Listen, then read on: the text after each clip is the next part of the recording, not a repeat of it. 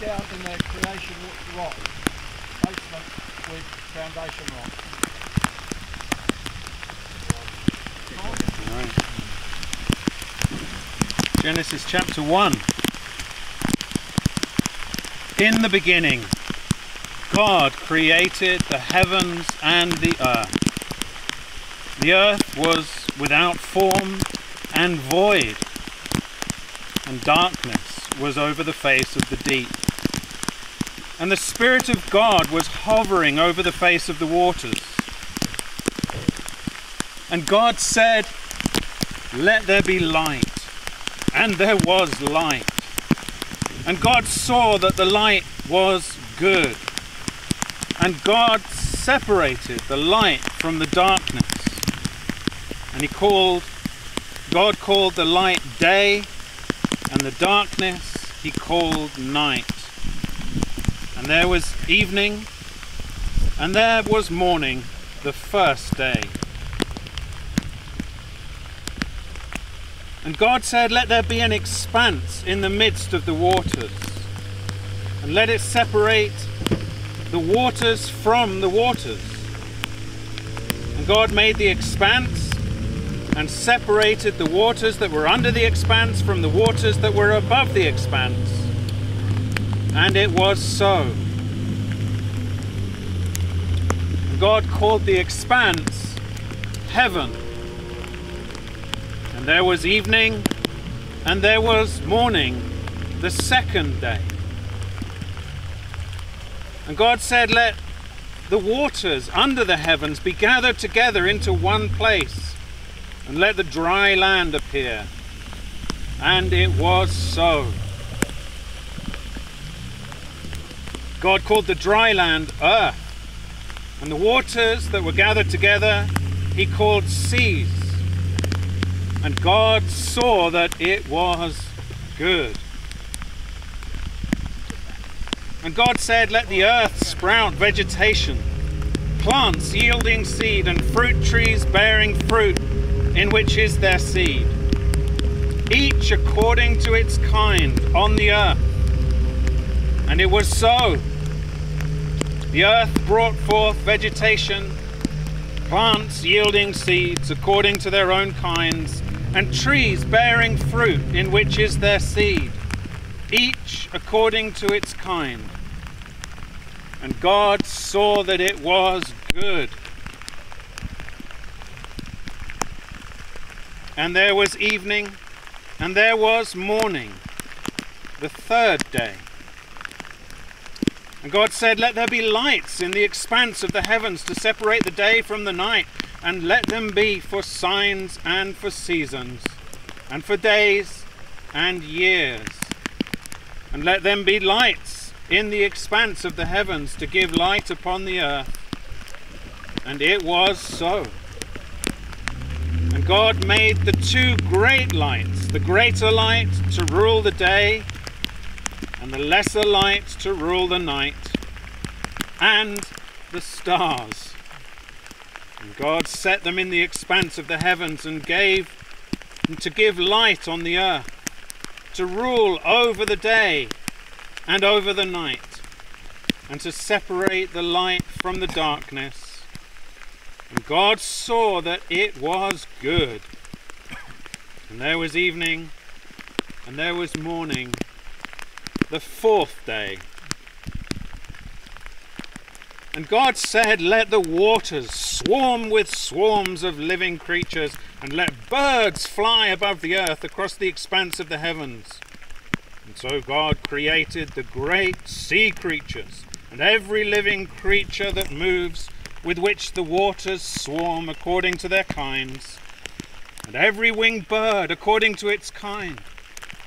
And God saw that it was good. And God blessed them, saying, "Be fruitful and multiply, and fill the waters in the seas. Let birds multiply on the earth." And there was evening, and there was morning, the fifth day. And God said, let the earth bring forth living creatures according to their kinds, livestock and creeping things and beasts of the earth according to their kinds. And it was so. God made the beasts of the earth according to their kinds, and the livestock according to their kinds, and everything that creeps on the ground according to its kind. And God saw that it was good.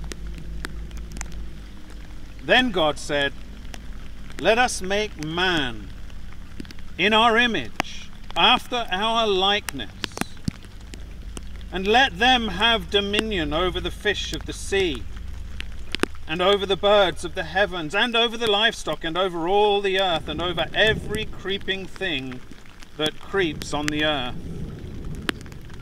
So God created man in his own image. In the image of God he created him. Male and female he created them.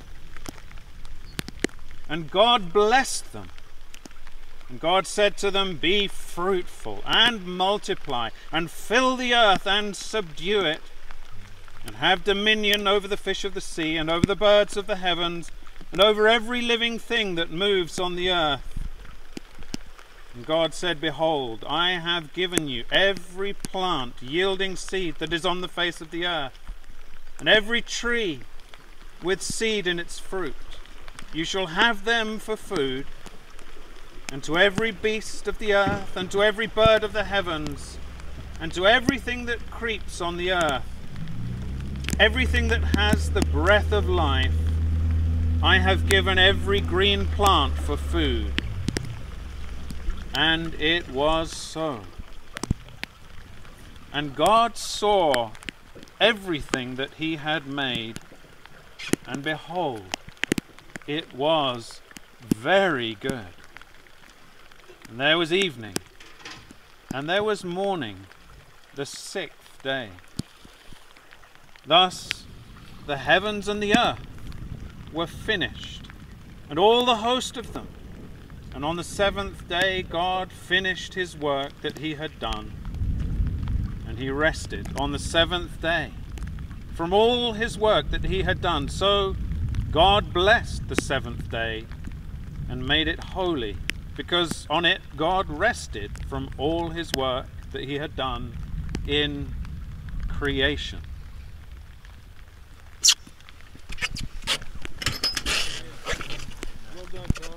Amen. O Lord my God, When I in awesome wonder consider all the worlds thy hands have made, I see the stars, I hear the rolling thunder, thy power throughout the universe displayed. Then sings my soul, my Savior God, to thee.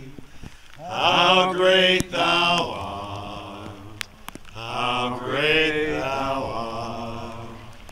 Then sings my soul, my Savior God, to thee. How great thou art, how great thou art. And when I think that God his Son not sparing sent him to die, I scarce can take it in, that on the cross my burden gladly bearing, he bled and died to take away my sin. Then sings my soul, my Savior God, to thee. How great thou art, how great thou art. Then sings my soul, my Savior God, to thee.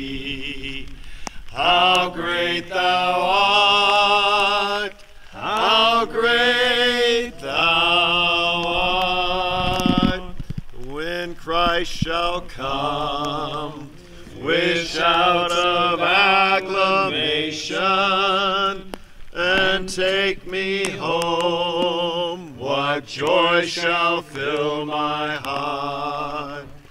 Then I shall bow in humble adoration and there proclaim, my God, how great thou art.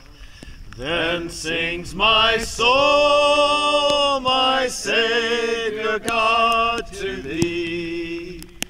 How great thou art, how great thou art. Then sings my soul, my Savior God, to thee. How great thou art, how great thou art.